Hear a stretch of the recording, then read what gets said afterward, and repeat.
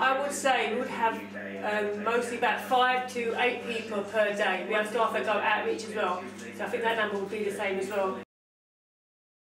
To come here and engage, if they want to engage in activities, that would be board games, colouring. They'd have a full breakfast if they wanted to, of course lunch, but there would be activities going on during the day. Yeah, we've had them in the 40s. Well, we offer them trips to the coast. Well, we were actually funded by Borough of Redbridge.